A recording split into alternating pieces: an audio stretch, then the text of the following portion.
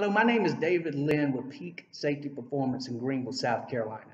I have a great topic for you today. I want to talk to you about strategic management visibility with safety. And I want to kick it off with a great question. Do people know your name on your project or in your plant? That's a great question. And what prompts that thought is that several years ago when I worked as a corporate safety director for a company, I visited a project that would kick off the day with mass meetings with their workforce. They would give a safety topic, people would say a few things, give some updates. It was a good process to start the day off right.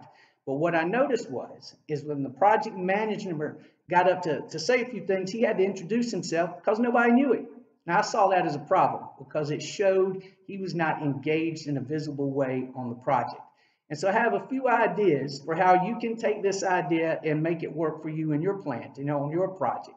I think it's key that managers and leaders start the day off right. So why not have people participate in your pre-job or pre-shift meetings every single day? So for example, define who you want on your leadership staff to participate. That's the first step. The second step is to define how often you want them to go to pre-shift meetings. The third thing you can do is track their participation, because the fourth thing that makes this work is that people have to be accountable for their strategic safety visibility.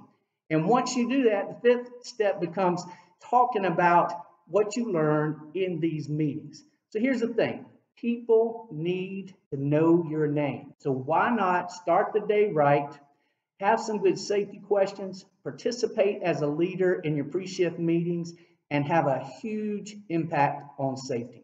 My name is David Lynn. I work with Peak Safety Performance in Greenville, South Carolina, and we hope we can help you at some time. Thank you.